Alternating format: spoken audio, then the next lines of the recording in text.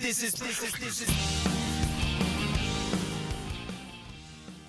you guys, what's up? So I'm excited. This is a little bit different of an episode.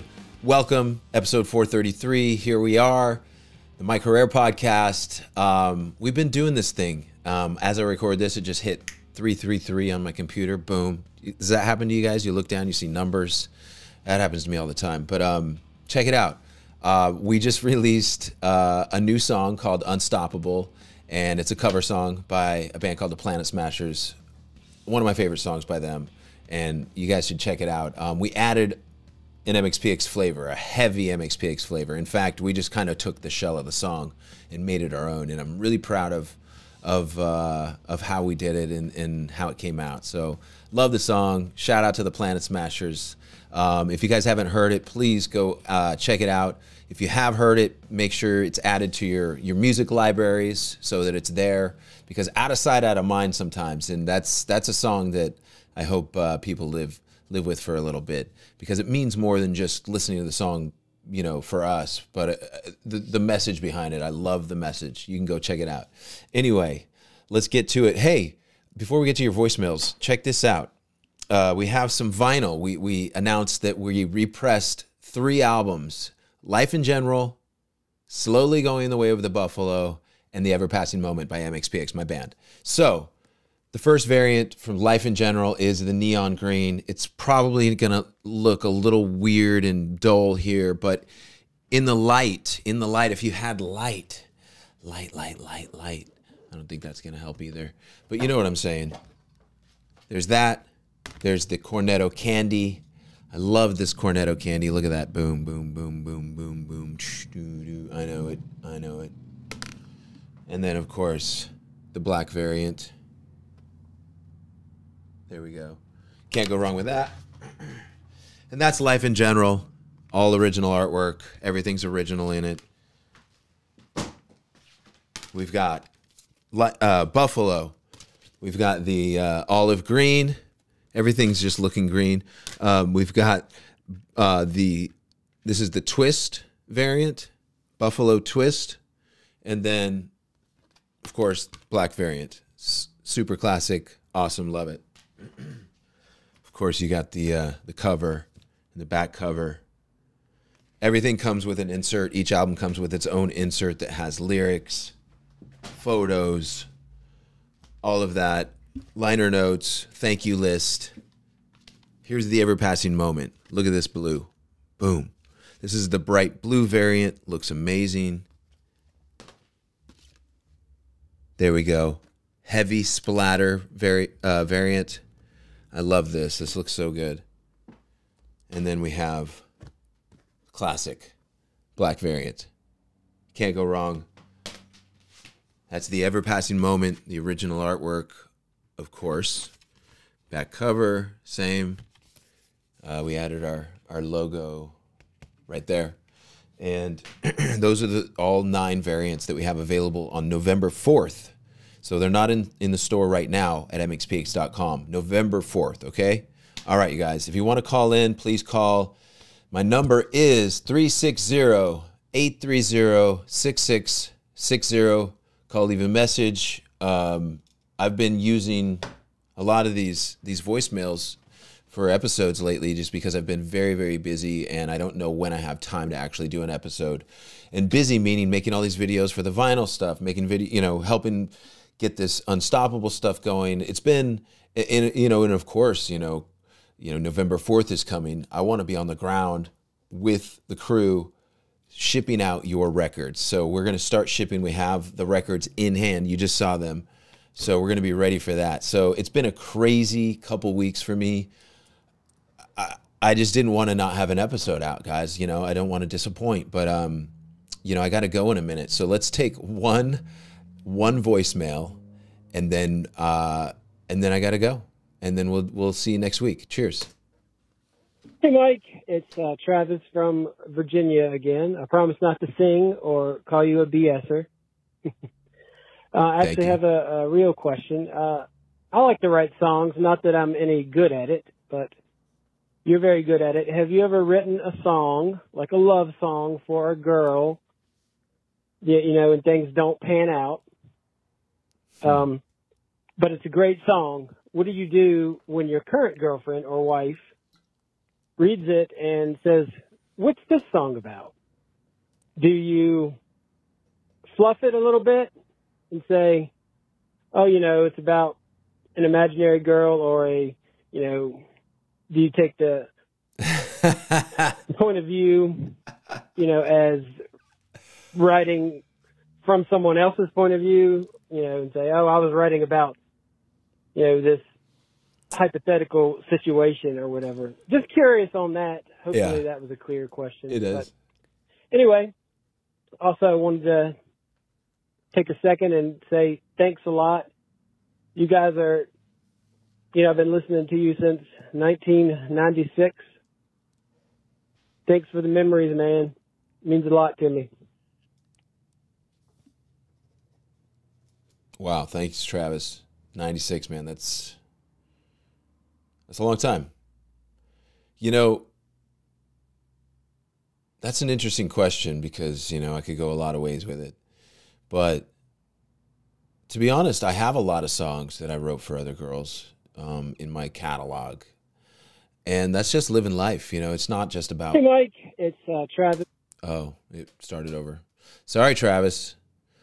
We're going to leave that in there. I just, you know, honestly, like, I feel like that's just part of life. You know, we have experiences, and I say this now, you know, sometimes it's hard to be open about things. And I don't recommend you telling your current girlfriend or wife all the details of what this song is about. You know, I think you should keep it vague and just be like, you know, I just had the inspiration. I had a crush on this girl, and that's it. You know, like, I wrote a song, and the ideas come from life. You know, it doesn't necessarily always mean that you mean every single word of it, but like you want to mean every single word. You know, and I think there's just different types of songs. You know, it depends on what kind of songwriter you are, because I'm the type of songwriter that I write personal feelings, but I also write songs that other people can get their personal feelings into, you know? So it doesn't have to be about me. It doesn't have to be about my situation. It can be more broad, but it can be more broad, meaning even something as granular as I wake up in the morning, I go take a piss, wash my face, brush my teeth, get some coffee. You know, like, that's something that so many people are like, yeah, I do that too. I do that too. You know, like, that's the kind of song, if you can make those moments into interesting, I guess, vignettes of your experiences and life, and relate, you know, people will relate to that. So I know I got off a little off topic, but I really feel like that's very broad as far as, like, as a songwriter. It just depends on what kind of songwriter you are, right? So I just can't imagine that every person that is your wife or girlfriend, you know, there's a lot of different types of wives and girlfriends out there. And in some cases, it could be the other way around. Husbands, boyfriends. You might be a female artist or something else, right? And I just don't think that it's always going to be the exact same thing for everybody, right? For me, you asked about me, though. I try to, you know, maybe that's my problem, is when I write songs, I do write songs about me, but I always leave it a little open to interpretation, even though there's, like, specific things. There's a new song I wrote, and there's a thing that's like, I talk about Vegas. And going out on a limb. And it's kind of one of those, like, it's not that part. It's the song itself. There's some parts in the song that are like, wow, that's weird, or that's, you know, but then, but you think dark thoughts in real life, you know, and you think, what if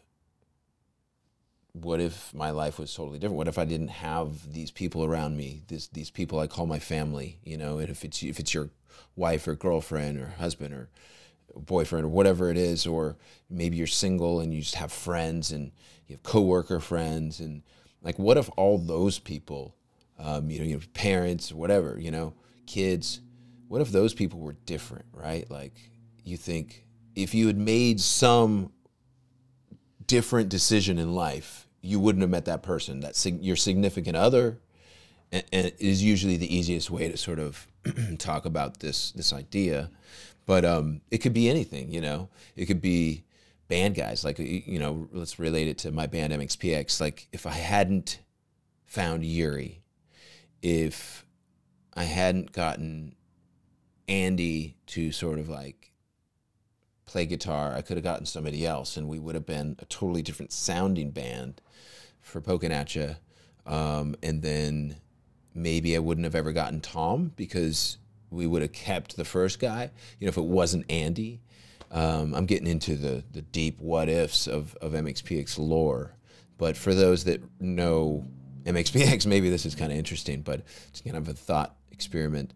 But I think it's important to realize, like, so many decisions and non-decisions have to be made to get where you are, yet you don't try to get, like, you do try to get where you are, sure. If you have goals and you have, you know, you're in school and you're trying to do well, you're trying, right? So I'm not saying that, but what I'm saying is, if you tried to do it again the same way, there's no way you would get here. There's no way you could get to, now I've, you know, released 10 full-length albums plus a ton of other, you know, albums full of songs and collections and 7-inches and singles and EPs and documentaries and videos. And so, like, that's like the MxPx legacy. You know, we had cassettes and CDs, and we had, you know, we have digital art as well, and digital releases and vinyl.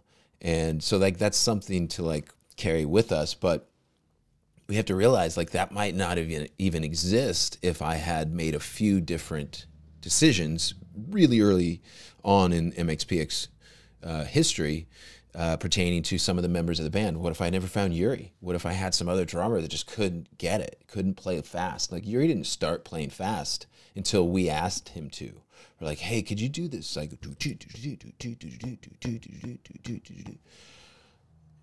and he's like, okay, yeah. And he tried, you know, he figured it out. You know, he was aware of, like, bands like the Dead Milkmen, you know, like, that's a band that I think Yuri and I bonded over early. And we covered Swordfish at our second or third show. We played Andy Husted's side yard. I guess it was front yard, but side yard. And we played, you know, kind of a similar setup as what we did at my parents' house, our first show on November 6th, 1992. Not November 6th, that's my birthday. It's coming up. On July 6th. So 6s, 9s, they're part of my life, and they get all mixed up. But yeah, that's like, you know, it's interesting to kind of think about and then it makes you think, okay, I'm lucky to be here. I'm lucky to be right here in this moment. Things are hard, people struggle, but the good times are great, and music will always be with us as long as we're here to listen to it, and as long as we have something to play it on, you know. So I would love your feedback this week. I would love to hear from you, and just say hi. Just say hi. I think we need to start interacting with each other more. We've gotten so used to scrolling past posts, and I'm trying to personally take a moment and comment to people now and again when I have time, and like even my own friends, you know, I'm trying to like their posts more. And so get out there, say hi. I would love to hear from you. Say what's up to Bob McKnight. He's my producer and editor. I don't know if he's going to do this or if I'm just going to do this myself tonight, but I'm going to throw it at him and see what happens. Anyway, that's not important. What's important is you check out his podcast, the Bob and Katie Show. He has a podcast. The link is on the show notes, always. But I appreciate what he does. So if you guys want to keep calling in, the number is 360-830-6660. Would love to hear from you. Ladies, always missing you. Please call in. Let me know what's up. I'm sorry about last week, the sexy Mexi thing. I wasn't planning on calling the episode that, but I couldn't think of anything else. So I was like, hey, this will be funny. All right, so this is a short one. I just wanted to let you guys know that we're still working on things. If you want to come to our shows, we have MxPx and Teenage Bottle Rocket live November 18th. That's a Friday night in Chicago at the House of Blues. Tickets are available at MxPx.com. And then the next night, Saturday night, November 19th, at the Rave in Milwaukee, Wisconsin. It's going to be so much fun. We can't wait. And we'd love for you guys to be there. All right. Tickets are at MxPx.com. Promise they're affordable. Let's go. Let's go. We'll have show posters. We'll do a meet and greet. We'll see you there. All right. Cheers.